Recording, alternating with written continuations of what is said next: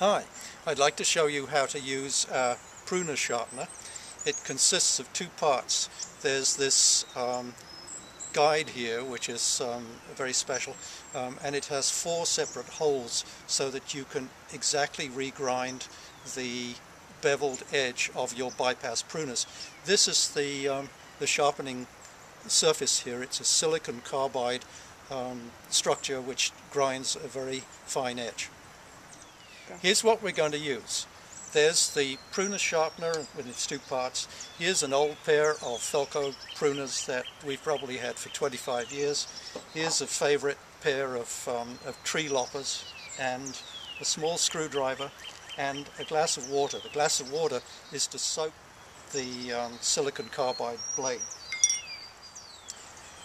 This Felco is a bypass pruner, and this is the main cutting edge, and it moves. It's curved and beveled, and it cuts against a fixed blade like that with a nice clean slicing angle, but this one certainly needs resharpening. We take the guide here and we're going to fasten it onto the straight back edge of the blade, slide it along like that, and then I'm going to tighten it with a screwdriver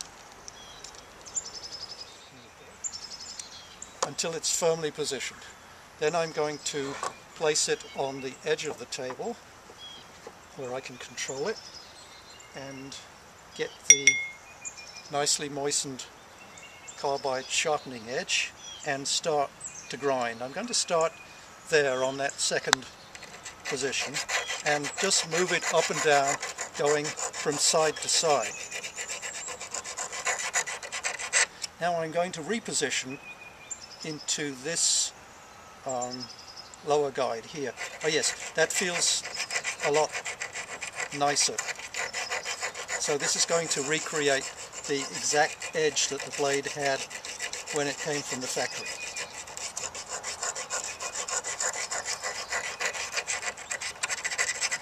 Work up and down, all the way from one end to the other and back again. Okay, that's about done. A quick wipe with a paper towel. And oh yes, I can feel that that's going to cut very nicely. Now for the test. I have an awful lot of roses to prune, and I want to make cuts that are clean and quick so that they will heal very quickly, and it'll be a pleasure to use. Let's see how we're going to do. Oh yes.